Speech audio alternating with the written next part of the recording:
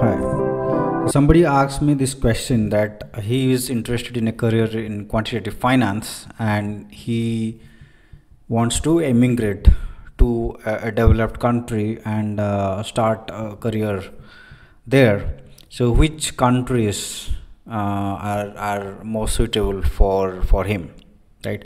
So I would like to discuss about that. I would like to discuss about where you can find good quantitative finance jobs, and I'll also talk about other aspects of immigration. For example, where you can easily get a visa or work permit, because without that we won't be able to work there, right? And there are other aspects also, right?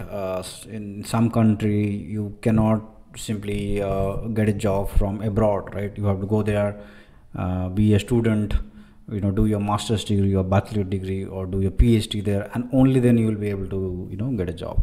So I'll talk about all of the things, right?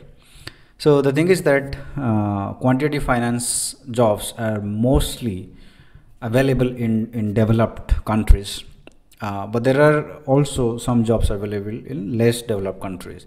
India is an exception because many developed countries, they outsource their job, outsource their work to India. So India is an exception, but other than India, there are not many developing countries where you can find good number of quantitative finance jobs, right? So there are many developed countries. Let's start with the United States. So United States is the biggest market for quantitative finance. It's a country with the biggest financial center. New York is the biggest financial center in the world, so it goes without saying that you have the maximum number of quant jobs over there.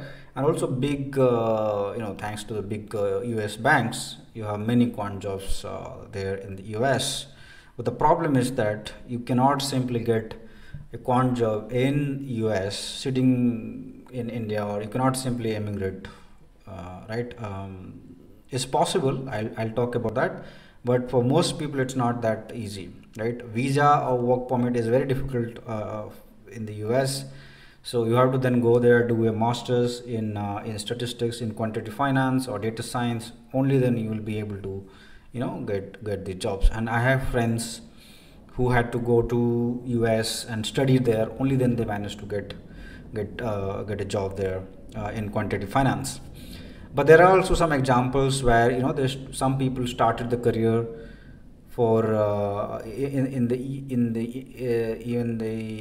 India. Some people started their career in the US banks, but in the offshore locations such as in India, and after working there for a few years they moved to the US. So there are some examples, but there are not many, right? So US in that way is an exception, where you cannot simply find jobs where companies will be ready to hire you directly from India or from other countries. You really need to go there and get a degree there in the US first before getting hired. But it's an English speaking country, so there are many opportunities. It's very international. One way is to do an MS or MBA there and then work there. One other way to work for US company is to work at offshore, right? Especially from India, you can find many opportunities to work for US quant companies, US banks, US insurance companies, US quant fund trading firms who are present in India, and there are many, by the way.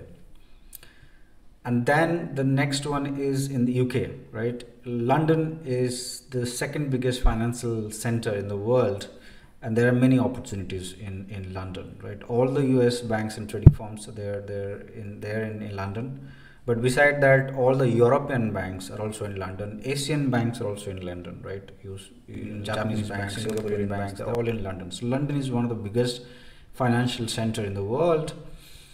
The good thing with London is that it's easier to get the work permit there compared to that in the US. So if you want to work in London, you don't have to go to the UK and do a master's degree there and then get a job there. If you have some degrees from elsewhere, India or elsewhere, you get some experience over there in India, and then you can directly find opportunities in London or elsewhere in the UK. But most of the quant jobs in the UK are based out of London. It used to be more difficult, but after Brexit, things have become much better. So right now there are many companies, UK-based companies, are hiring directly from abroad, including India, including from India. And there are plenty of opportunities. An English-speaking country again, so you will not have to learn a new language there. And long-term wise is good also, right? In 5 years, you get a permanent residency.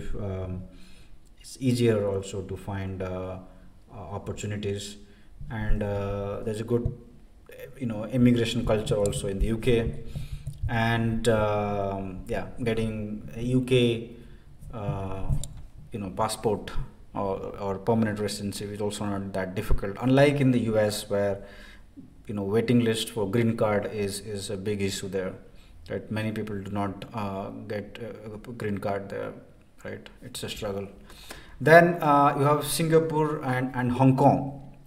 And these are some smaller market compared to London, but again there are some advantages. They're also easier to get jobs there, not as easy as UK, but certainly not as difficult as the US, right? But long term is not that great, because I've heard, I do not know, but I have heard that in Hong Kong it's easier to get that, but because of the language issue, your career is a bit limited, right? You will be stuck after some time. In Singapore it's better, but I'm not sure about whether it's good if you want to be a permanent resident and get a citizenship there. That's probably not that great. I'm not sure though. But they're not like too many opportunities in Singapore. There certainly, but not as many as you will get in Europe. Then you have the Middle Eastern country, right? In Dubai, Abu Dhabi, or other big cities in Middle East. Great money, right? You will make the most money in these countries. And what I've seen is that many experienced quants from London and New York, many of them actually are moving to Abu Dhabi and Dubai to work for quant funds there, right? It's a new trend. I'm assuming it's only because they're getting good money there, right? So it's good. There are many top quant funds there, many banks and consulting firms in Dubai, Abu Dhabi. They're also hiring there. Visa process is quite easy actually, perhaps the easiest. And there are good things also, very good immigrant culture there. The only problem is that long term it's not good, because you will not be eligible to be a permanent resident or to get a passport from those countries. There are other places also. For example, you can immigrate to EU countries, European Union countries such as Germany, Netherlands, Nordic countries, even Spain and France. But I would recommend Germany and Netherlands, and some Nordic countries, Denmark and Sweden, Finland as well. Visa process is not that difficult. I think in Germany and Netherlands, I know people getting visa very easily. Language is an issue in most of these European countries, because after a while, if you want to move up, become a leader, become a manager, it becomes an issue. You really need to know then the local languages. You can't work in consulting, right, as a quant consultant. That's also difficult, because you will have to then learn the local language. But long term is good. If you are willing to learn the local language, then long term is good, because it's quite easy to get a permanent residency or to get a local passport. 2 cities I would recommend: Frankfurt and Amsterdam. Right? There are plenty of opportunities in quantitative finance in these two cities. Next to London, I think these are the 2 best cities to work for if you're working, if you are interested in quantitative finance. Okay, and then other than that, you can also emigrate to Australia, New Zealand, or Canada. These are small markets, so there are fewer jobs.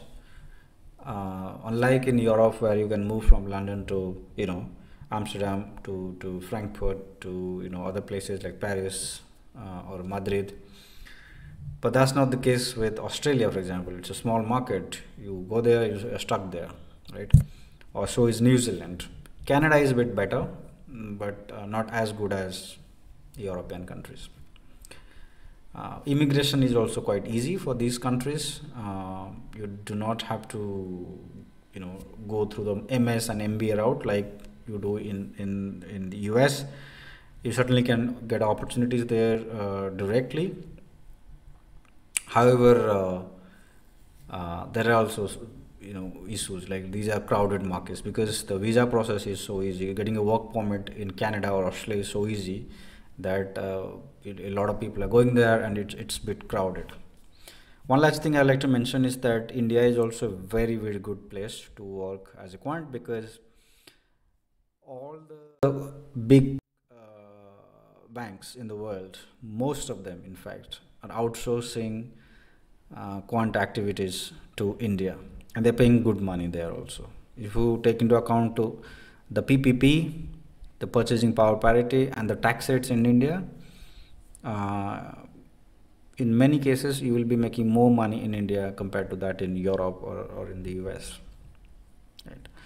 If you really want to emigrate, that's what you want, regardless of how much money you make in India, that's fine. But there are also many opportunities in India, right? Many trading firms are also coming to India.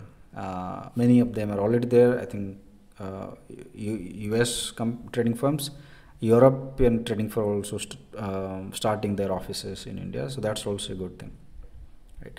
You can work as a freelancer also. I know people who are working as freelancer, sitting out of India, working for foreign companies. It's a bit difficult to work as a quant that way, although there are few quant funds allowing that, because quantitative activities are very secretive in nature. That means so there is a huge risk of compliance. So hence you will not have many opportunities if you want to work as a freelancer sitting in offshore, right? That is, but there are opportunities, right? Very less in number, but there are opportunities. If you have questions on immigration in general, also please let me know. And if you have further question on this particular topic, I'll be happy to respond to you. Thank you.